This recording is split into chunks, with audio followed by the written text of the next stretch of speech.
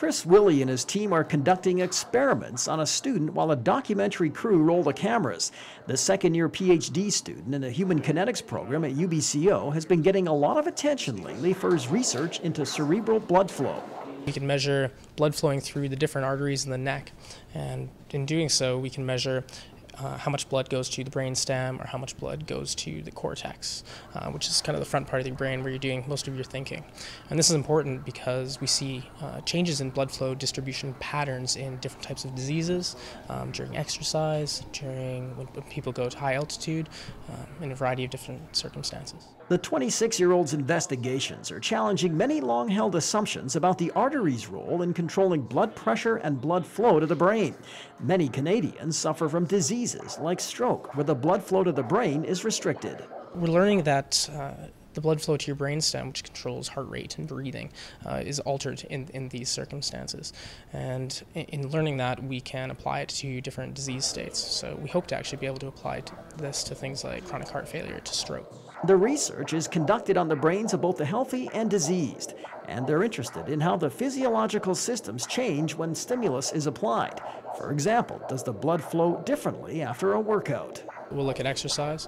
We'll change the concentration of gases that they breathe in, so we can change the amount of oxygen, we can change the amount of carbon dioxide.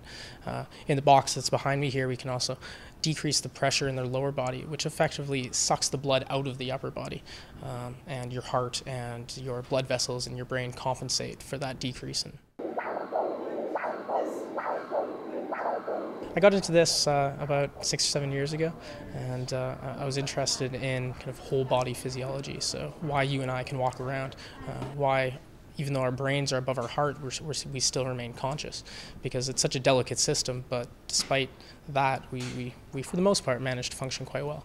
Willie has received a number of accolades recently, among them a Vanier Scholarship in Interdisciplinary Studies, offered only to a handful of top applicants internationally. He credits his team, both here and worldwide, for helping him with his research. He's worked with researchers from Harvard and New Zealand and did a study in Perth, Australia, analyzing a group of elderly people with and without dementia. His next project will involve traveling to Nepal with a team of 30 researchers to study the effects of high altitude on blood flow to the brain. There's a big research pyramid located at 5,000 meters, and we'll conduct about 2 weeks of experiments there. We'll be looking at cerebral blood flow, we'll be looking at, so that's brain function, we'll be looking at cardiovascular function, we'll also be looking at how people sleep at high altitude, because there's a number of different sleep disturbances that become manifest at high altitude. In the future, Willie hopes to have the answers to the questions he is now studying. He expects to continue on in science, research, and academia.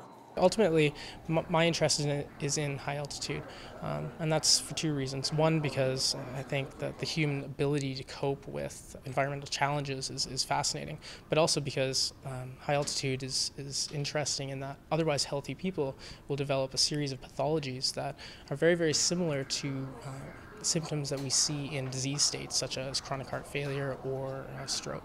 So we can use altitude in order to study those states, but in healthy people.